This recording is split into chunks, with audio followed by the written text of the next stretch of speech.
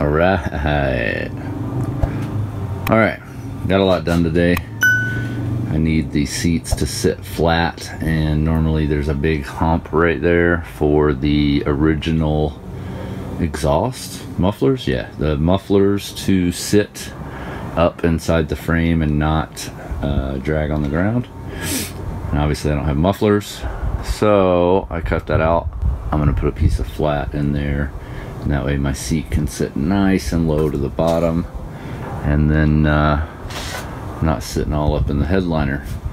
I also got the tunnel cut out because it was sitting on top of the transmission. So got that cut out. I'm obviously just going to make a sheet metal tunnel. It'll look pretty rad, I think. That'll be under the console, so it won't matter.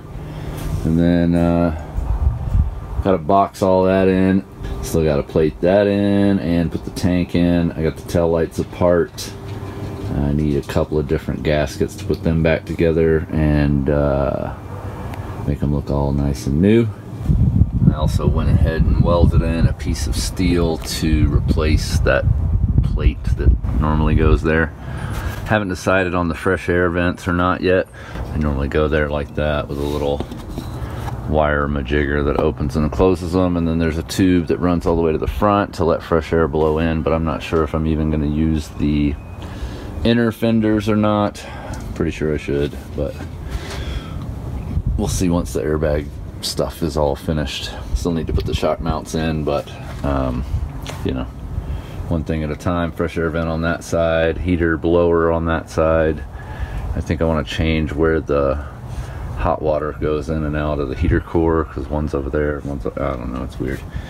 A lot left to do. I'm really behind schedule, and it's really aggravating, but I'm hoping to have this thing done by my birthday. That's highly unlikely, because that's like 2 weeks away. Ugh.